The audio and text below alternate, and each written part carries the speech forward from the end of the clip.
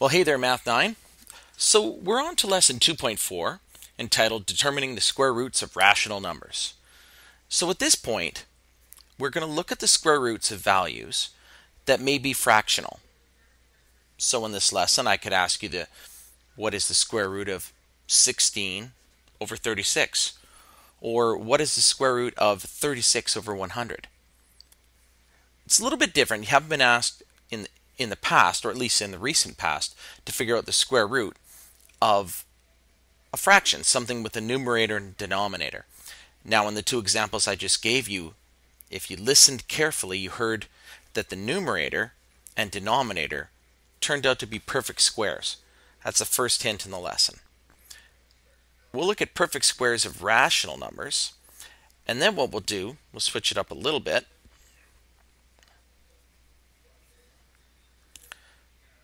Square root of, there we go, square root of rational numbers. And then we'll look at what would it be if we didn't have a perfect square. So something like, say, think along the lines of the square root of 15. That's not a perfect square, but we can figure it out by approximating, because the nearest square root is something like the square root of 16. But it'll all come out in this lesson.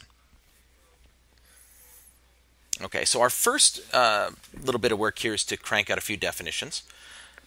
So the first one is a perfect square is a number that has a rational number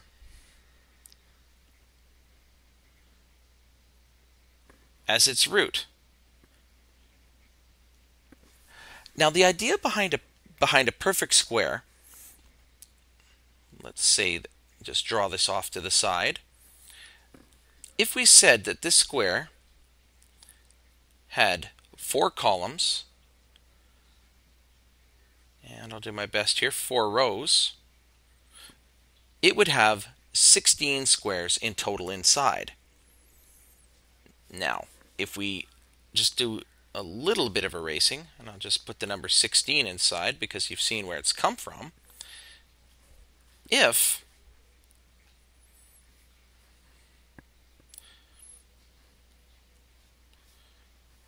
go. If, as it turns out, that this has an area of 16, it was 4 rows and 4 columns, that happened because it was a 4 by 4 square. So if the area is 16, then that came from 2 identical factors. 4 times 4. In this case, a perfect square is a number that has a rational number as its root. Example, 4 over 1. Remember that whole numbers are rational. Your square root, as you see in this example, the square root of 16 is 4.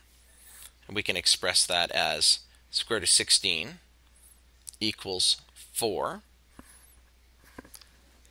One of 2 equal factors. And as we saw above, those factors would be 4 times 4. We go back to this, you've probably seen this before. 81 is a number with a perfect square root because 9 times 9 gives you 81. If we go back to our, choose a different color here, if we go back to our square analogy, how do you get a perfect square like 81? It's almost like you're being asked the times tables. What 2 numbers that are identical when multiplied give you 81? 9 times 9. These values, both of these 9s, are what we call dimensions. So dimensions are the length, width, and when we get to something that's 3-dimensional, we will also talk about the height. Right now, when we're looking at these squares, there's just 2 dimensions, length times width, and they're identical. The reason why? A perfect square, ladies and gentlemen, has to have identical sides. So our length and width can be written with the letter S because the sides are identical. It really doesn't matter if you say length times length or width times width. It's irrelevant because it's a square. A cube would have length, width, and height for its dimensions. But remember, a cube is a two-dimensional object, where squares, the way we're drawing them, are two-dimensional objects, or flat on the page. They have no depth. Let's move down here a little bit. What are some of the perfect squares that you need to know?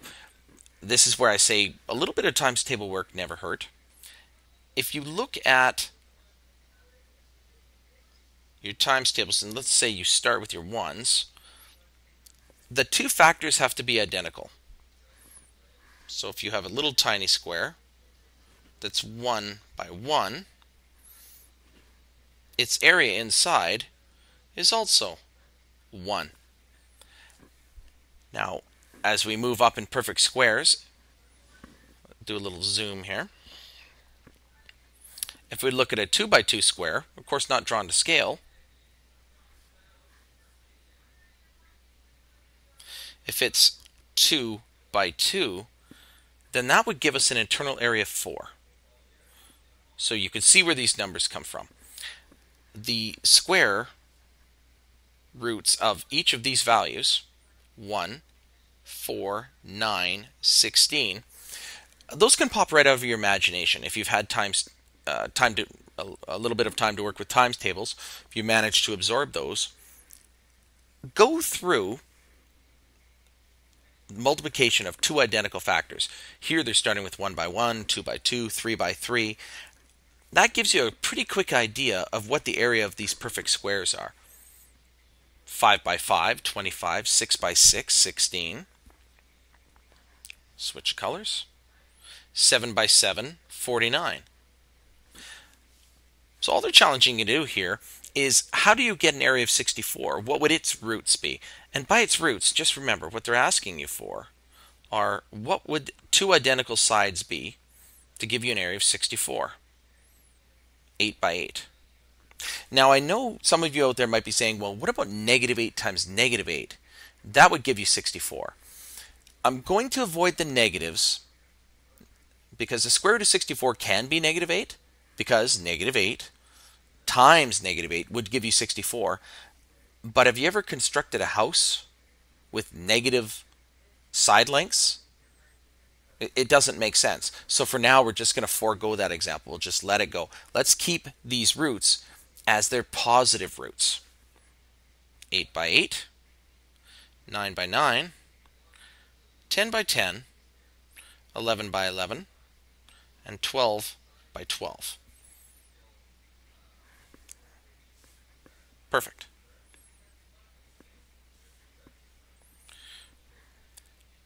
What we can do is we can look at the areas. If you think about these, this side represents the area of a square. So let's put inside, if this area, length times width, was equal to 4, that came from a root of 2, and the other side is a root of 2. What we do is we just say the square root of 4. And what that means is, when you say square root, you're asking for one of the roots of the square. Maybe this will help. If I wrote it like this, and I said that the sides are the roots, all you need to do is tell me just one. Once you tell me one root of the square, I know where the square came from. It's just one of the sides. Oh, okay, that really clarifies it. Square root of 9, 3, 16, 4, because 4 multiplied by 4 would give you an area of 16 inside. Let's extend this pattern down a little bit. Square root of 36. On your calculator, you can hit 36 and square root. It may appear like that on your calculator. Or sometimes you have to hit the square root key and 36. Still, other calculators will have a little funny sign like that. And you hit that button, and then you hit 36. No matter what you do, you should get an answer of 6. Make sure you're in degree mode on your calculator. Square root of 49 is 7. And if you notice, curiously, I'm just counting up.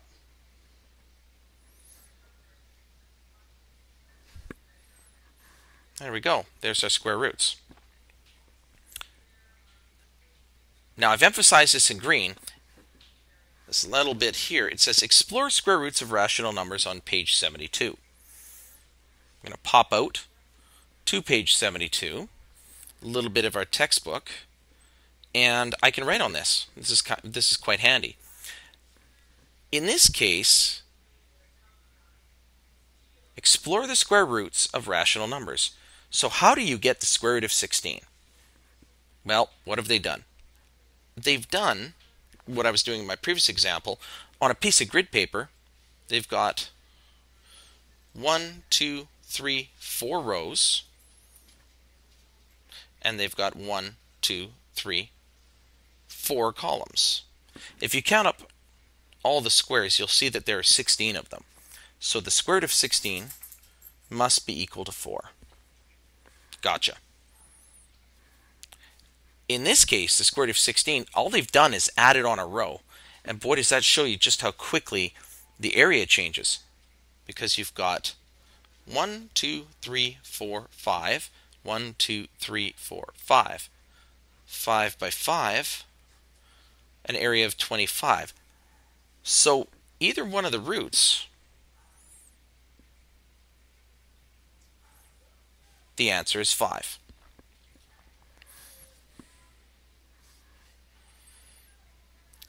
Now it gets a little bit more interesting when we look at a 10 by 10 grid. And I'll just show 2 of these. This is grid paper, and what they've done is they've set up that, there we go, they've set up a tiny little square. This whole grid paper goes 10 by 10. So they're giving you quite a bit of space to work with. And what they're trying to do here, let me just get rid of that, is they're trying to show you on a grid that you only have 25 of the squares. So 25 out of 100, if we think about it as a rational expression, that's 0.25. We're not looking at even a whole value. This is a quarter. They're asking you for the square root of a quarter. You look at that and you say, oh, I haven't seen that before. Don't worry. Look at this little part right here. And you say, I see 25 there. That's kind of, you say, how am I going to deal with this? One way of looking at it is think of the roots of 25. This is a neat little technique. The square root of 25, forget the decimal, say the square root of 25 is equal to 5. Now, 0.25 has to come from 2 identical values. If you take 0.5 and multiply it by itself, you will get 0.25. And here is a technique I was taught long ago. It's very valuable. In 0.25, see if I can erase. No, I can't, so I'll switch colors just to make a point here. Make sure I hit done, otherwise it switches the colors I already had. Okay, let's go with, say, brown. 0.25 has 2 numbers after the decimal place, 1 and 2, right there. Its factors have to have at least, well, not at least, they have to have 1 number behind the decimal place. It's a little trick. If each of these numbers has 1 number after the decimal place, when you do the multiplying, your answer will have 2 items after the decimal place. So it's a little trick. Look at the number without the decimal. Think of 25. Think of the factors being 5. Now, how would you adjust that? If it's 0.25, I'm going to need each of my factors to be 1, basically have the 5 just behind the decimal place, and that gives me 2 of them, and my answer has 2 numbers behind the decimal place. Now that's one way of going about it, kind of a neat technique. If you've never seen that technique, you can still look at the grid right here, 25 over 100, and you could still determine your answer pretty quickly. One way is to look at the square root. Oops. Let me just erase that. Undo. Ooh, kept doing it. There we go.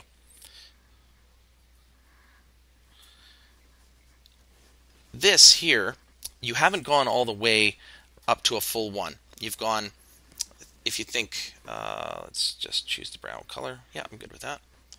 You're only halfway up. So you can say I'm 1, 2, 3, 4, 5. And I'm halfway over. 1, 2, 3, 4, 5. I've filled up half this grid.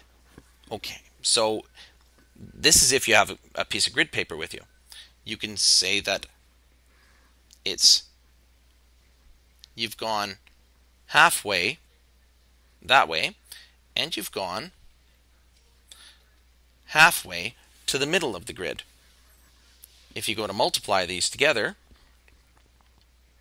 0.25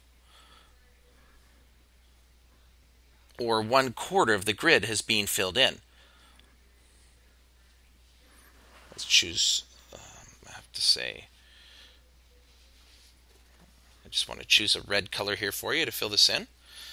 If you look, that is 1/4 of our grid. Holy smokes. This is a quarter, this is a quarter, this is a quarter, and 0.25 is 1/4. Holy smokes, that's a pretty neat way of going about it. So I've shown you a couple little techniques. First way, over here, this technique. And the second technique was to look at something like a hundreds grid. In the example in B here, how would you get 0.36?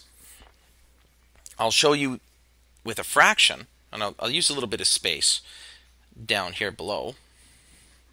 I'm going to go to blue this time.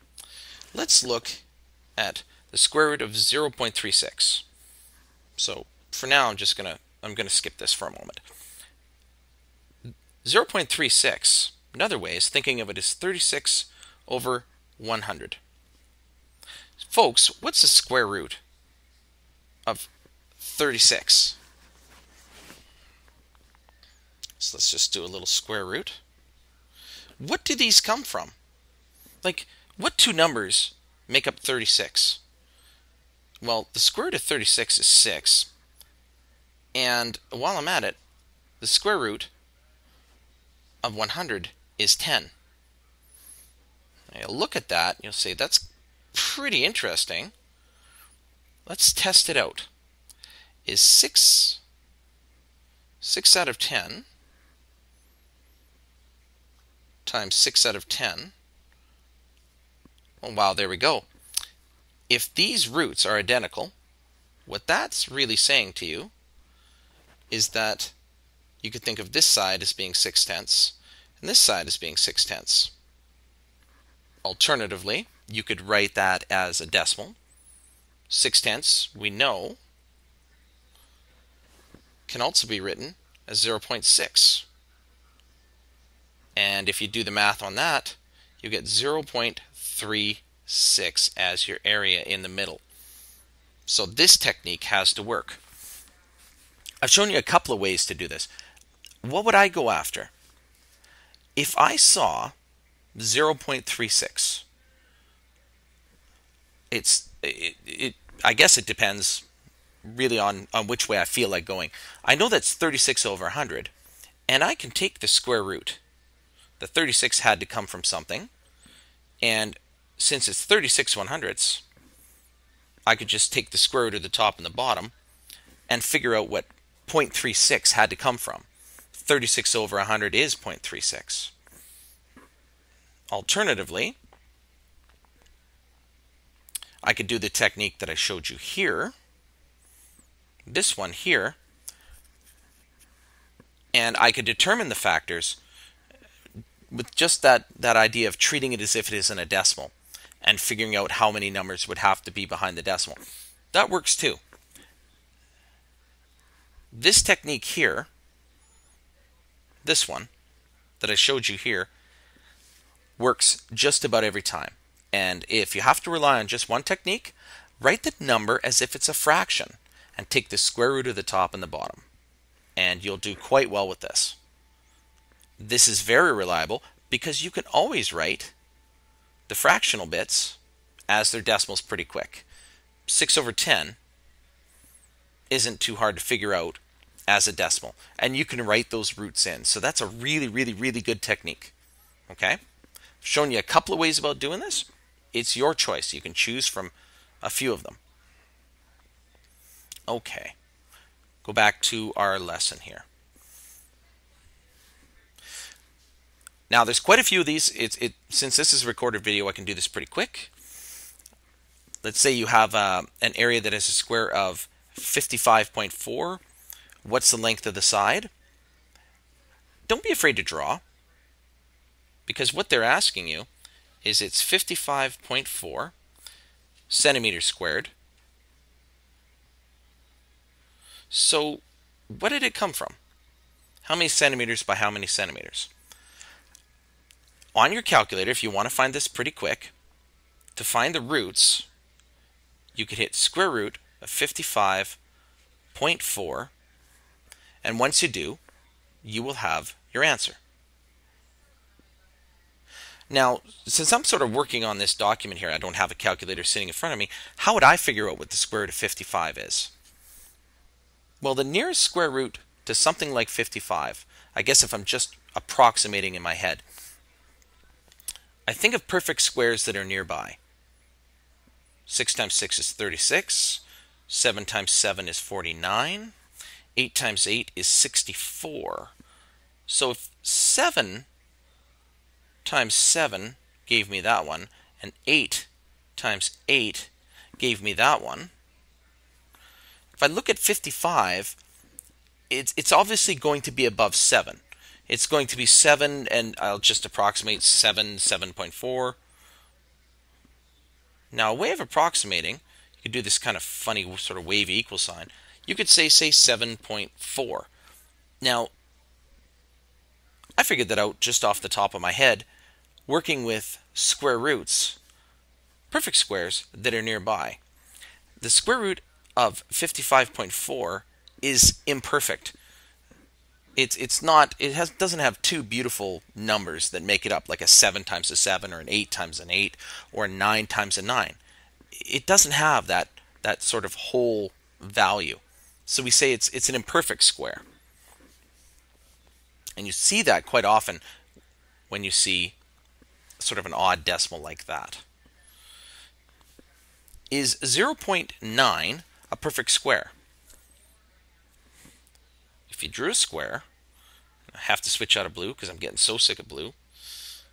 I could choose a whole bunch of colors if I want to, but let's go with green.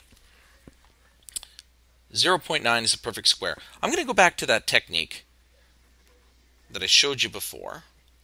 0.9. What could 0.9 come from? You know you're supposed to hit the square root of 0.9. What I'm going to ask you to do is look at it and think, well, 0.9, what factors could that come from? Well, what times what could give me this answer? Here's a hint. change 0.9 to a fraction. So we'll go 9 over 10. And I just have to hit pause here for 1 second, folks, and I will be right back.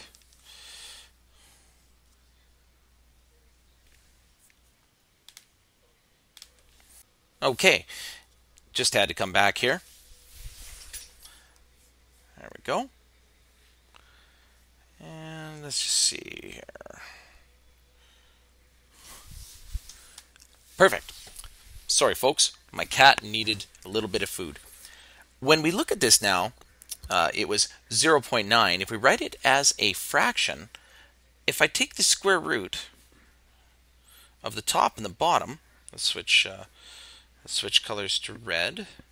If I take the square root of 9 and I take the square root of 10, well, the square root of 9 gives me 3, but the square root of 10 doesn't give me a number which is rational. I get the square root of 10 is going to be just a little bit over 3. It's like 3 point, I'll just use an x because I'm approximating. So it's essentially 3 and a little bit. Because it's 3 and a little bit, it's not a rational number. It's not, if you think about it this way, it's not just a simple sort of whole value over top of another whole value. What you've got is a decimal portion there. So this is not a perfect square. A perfect square has to have two roots that are whole number values. So this fraction technique works out pretty well. You could look at this one, apply it the same way. This is 9 over 100. So what did that come from? Well, if I take the square roots of 9 and 100, I get 3 over 10. Going back, just hit done here. Going back, what that gives us is saying that 0.09 came from, think about what this is, that's 0.3, that came from 0.3 times 0.3. And if you remember my little technique, 3 times 3, you multiply these, just as a little check. 0.3 times 0.3, see, one number behind the decimal, a second number behind the decimal. 3 times 3 is 9, but there's two numbers. There we go. Let's move this off. There's two numbers behind the decimal. Let's see if I can write my 9. There we go. I'm just on the edge of my writing surface.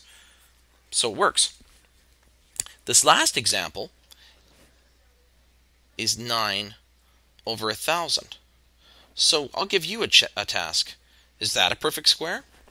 Take the square root of the top and the bottom. Do you get a single value over a single value? You can't have any decimals. That's got to be a whole number there and a whole number there. This is a little bit more thinking here. How about 9 in the tenths, hundredths, thousandths, 10,000ths? 9 over 10,000. Now, I don't mind using a comma there to separate. What two numbers when multiplied equal 10,000? There's a hint.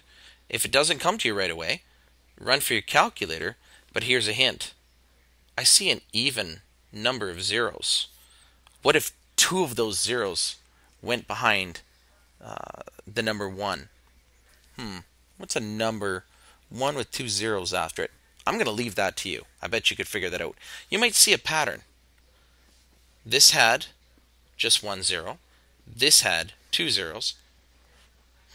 Odd, even, odd, even. There's a pattern developing with taking our squares. In the last example, and just be sort of a typical classroom example, and this square root should go all the way over, but Microsoft Word doesn't always do that for us. what's the square root of these values? Again, I invite you to do the fraction. This is 256 over ones, tens, hundredths, tenths, I should say, hundredths. That's shaping up nicely. And the secret is you just write the numerator and the fractional bit, the decimal, figure out where the last decimal ends. So if that's 0.5, that's ending in the tens column. Now look, if you take 245